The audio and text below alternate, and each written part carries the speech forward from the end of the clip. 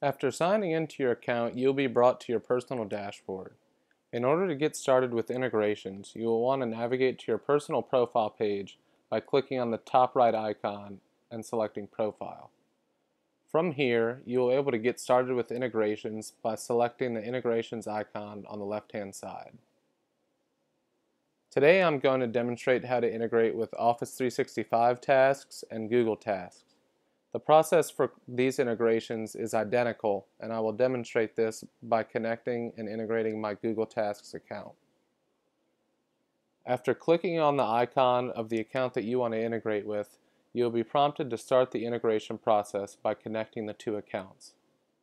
All you have to do is sign in to your Google or Microsoft Office accounts to get this process started. After allowing permissions, this should only take a second. After navigating back to your personal profile page, you will see that this account has now been connected. The next step in this integration process is to create sync categories. As you will see, I have already created sync categories for Google Tasks and Office 365 tasks. It is important to note that you will either need to make a list or a folder with the same sync category name in your corresponding account.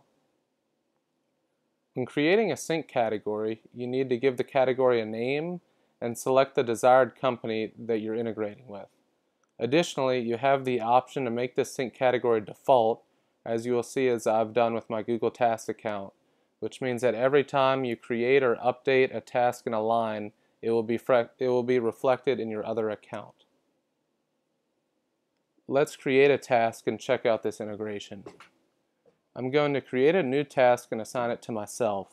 I'm going to call it Test Integration. As you will see, because I've made it default, my sync category for Google Tasks is already populated in here and ready to go when I create and save my new task.